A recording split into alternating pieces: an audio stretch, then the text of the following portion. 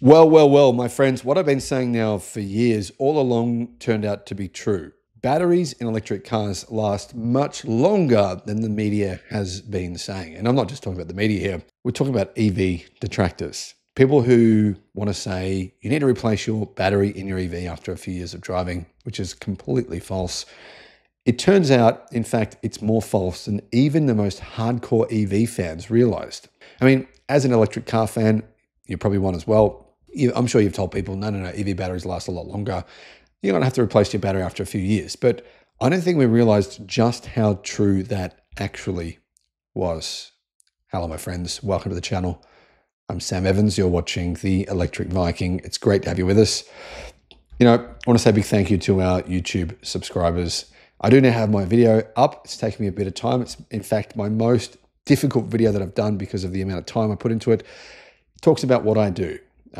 What I recommend for health, how I believe. I actually think I have the perfect strategy here, guys. And if you can follow through on this, it will drastically make you feel much, much better, give you more energy. Anyhow, I'll put a link in the description to that video.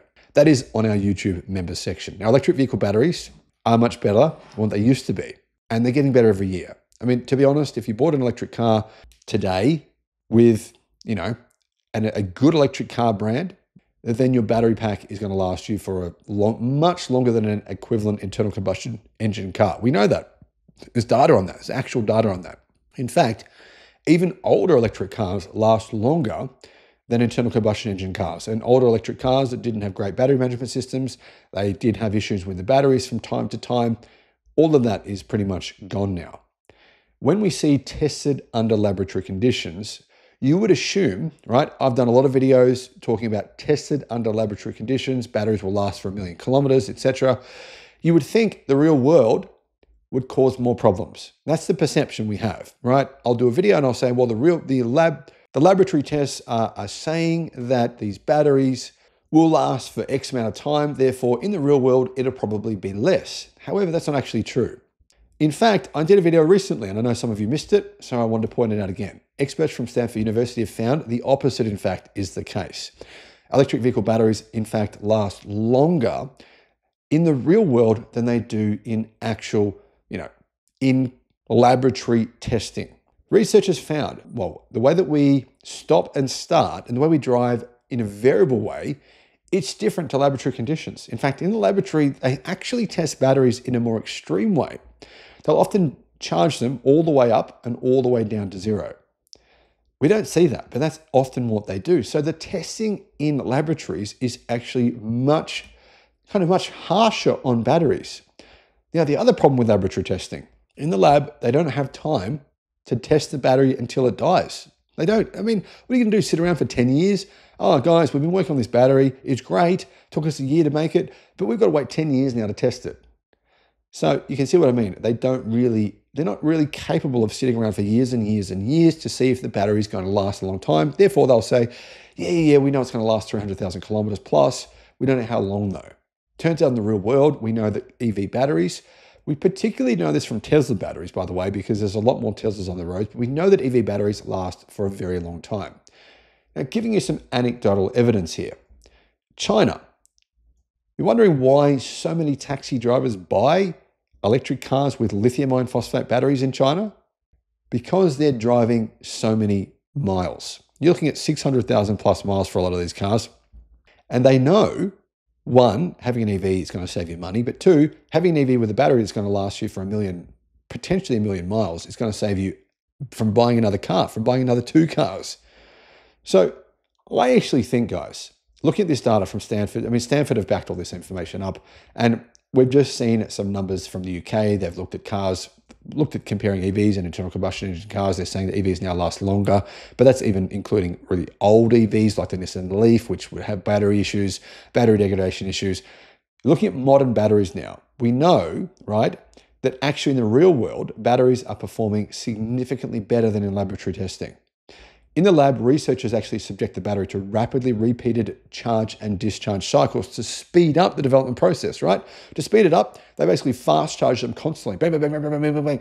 People in the real world don't do that, guys. I almost never DC fast charge my battery in my electric car, like probably once every 3 or 4 months. That's normal, right? Most people do what I'm doing right now. I've got my car just sitting on solar charging, and it's a slow charge. That's good for the battery. Now, in the lab, power is discharged at a constant rate, but observing the gradual drop in capacity gives us the degradation levels over time. This is how we get estimates such as retains 80% capacity in 10 years' time. So they're fast forwarding battery life by completely DC charging them really, really fast, discharging them really, really fast to say, yeah, we know they're going to last for this long. You should be fine.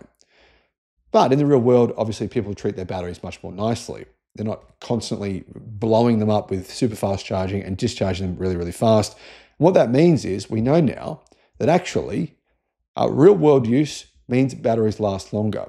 Now, the researchers at Stanford, they actually tested 92 commercial lithium-ion batteries for more than 2 years across different profiles. And the results showed batteries tested using real-life scenarios degraded substantially slower than expected and had higher battery expectancy than those tested under laboratory conditions. Even better, the more realistic the battery use, the slower the batteries actually degraded. So battery researchers have long assumed rapid acceleration is bad for battery life. Like when you drive really fast in your car, for example, this isn't actually the case. Short acceleration and regen braking, where EVs charge their batteries during braking, are associated with slower battery degradation rates. What that means is, yeah, you want to be using your regen in your EV. If you don't have any regen in your EV, it appears from this testing, your batteries won't last as long. If you don't use regen braking in your EV, your batteries won't last as long. Now, the great thing is regen braking is awesome because it recharges your battery while you're driving and you don't have to pay for new brake pads or new brake rotors. Guys, I just had a look at my receipts a few days ago. I was looking through my receipts. Doing my taxes. I looked at some of the receipts from replacing my brake pads and the brake rotors. It was like thousands of dollars. I mean, it's not cheap. Yeah, I know there's some backyard dudes who do it themselves, but let's be honest, 99% of us won't do that. Anyhow, you can avoid that altogether. A lot of EVs, right? I've seen a lot of Teslas being sold, and after 200,000 plus kilometers, 200,000, even 150,000 plus miles, they've never replaced their brake pads, and they still don't need to. Big advantage using regen. Your battery is going to last longer in terms of overall life expectancy. You're going to be able to recharge your battery while you're driving, and you're not using your brake pads or your brake rotors, wearing them out. So that's another huge advantage of EVs. Now, a number of other recent studies have looked at how batteries perform in practice using data from EVs in operation, including commercial vehicles. And these studies, says The Driven, found correlations between real-world use and lower battery degradation rates. A 2024 report by Geotab researchers used telematic remote monitoring to get data from 10,000 EVs. The study found improved battery technologies leading to slower battery degradation.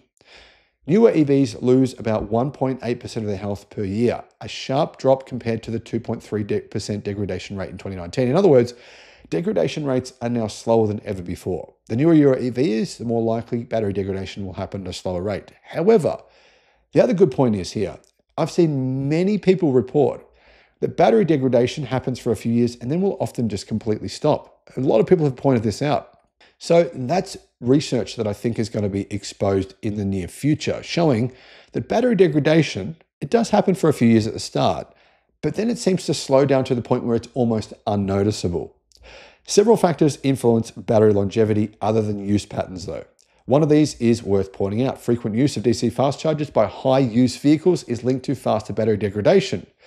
But that said, the effect isn't actually that noticeable. In a study by Recurrent in the United States, where they looked at 13,000 EVs, they found that people who DC fast charged on a daily basis had only a tiny bit more battery degradation than those who didn't.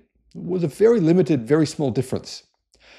But in hot climates, the effect is, it's increased. The effect is more notable, and in warm climates, level 2 or slower battery charging is better for battery lifespan. Overall, the researchers found the best way to prolong battery life was to keep charge between 20 to 80% and reduce exposure to extreme temperatures and limit fast charging. But other studies, like the one that Recurrent did, found that people who charged their batteries to 100% and often, as in daily, well, it didn't seem to affect the batteries anywhere near as much as what we expected to. In fact, battery degradation was only a couple of percent worse than in EVs where people didn't do that.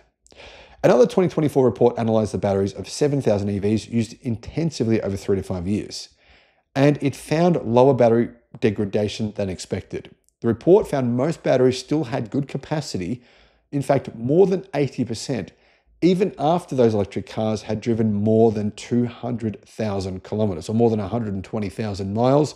They still had more than 80% of their original battery capacity left.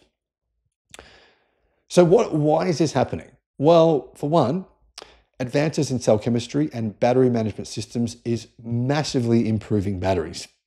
And they're actually getting better every single year. Now, these results really do show one key thing here. If you buy an electric car, not only will you save money by being able to charge it at home, whether that's on cheap charging cycle rates during the nighttime, or whether it's using your solar, or whether you're going to save money from other things like brake pads and disc rotors. But there's one other key issue here. An electric car, based on these numbers we're seeing, if you were to buy an electric car today, it will last for approximately twice as long as an internal combustion engine vehicle. And it could last even longer than that. I drive around every day and I see so many people in these new gas-powered cars, new diesel-powered cars. And I think to myself, did these people really think this through before they bought that vehicle?